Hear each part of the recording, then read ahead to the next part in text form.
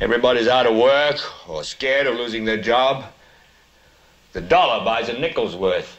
Banks are going bust. Shopkeepers keep a gun under the counter. Punks are running wild in the street, and there's nobody anywhere who seems to know what to do, and there's no end to it. We know the air is unfit to breathe, and our food is unfit to eat.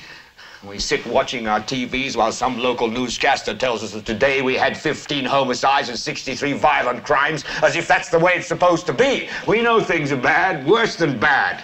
They're crazy. It's like everything everywhere is going crazy, so we don't go out anymore. We sit in the house, and slowly the world we're living in is getting smaller, and all we say is, please, at least leave us alone in our living rooms. Let me have my toaster and my TV and my steel-belted radios, and I won't say anything. Just leave us alone. Well, I'm not going to leave you alone. I want you to get mad.